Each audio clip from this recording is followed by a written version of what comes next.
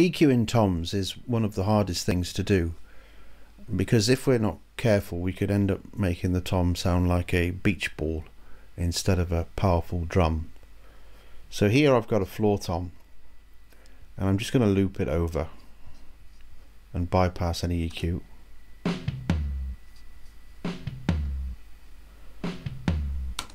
It's a floor tom, so I'm going to load my EQ, have a look at the frequencies.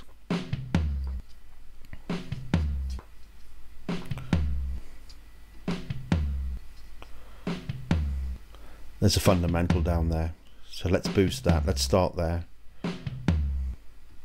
I'm going to hype it.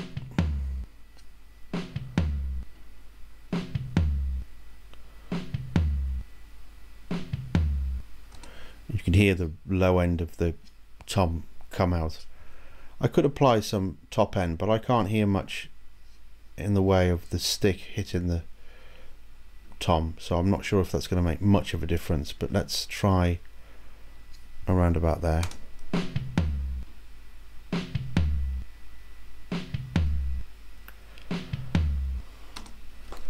And that's all I can really do. I can't really do much more. I could start to drop out a little bit of the mids, but I always find if you take out too much mid, the tom seems to lose all power, because that's where all the harmonic content is.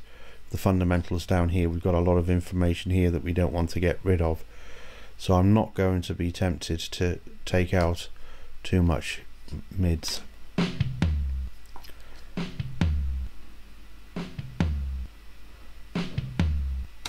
And that's how I would really go about EQing the toms.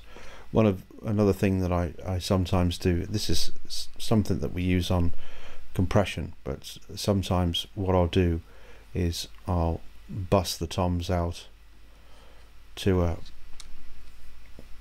an auxiliary track, and I might add a little bit more parallel EQ. So you've heard of parallel compression, but sometimes I use parallel EQ. And what I might do is look for a preset this time. So I'm going to break with convention and I'm going to look for floor tom EQ, and you can see how much hyped it is and how much it's been cut. But let me have a listen, see what that will give me. Before.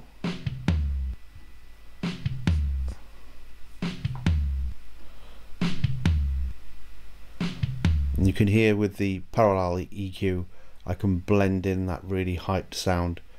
So without, start to blend it in.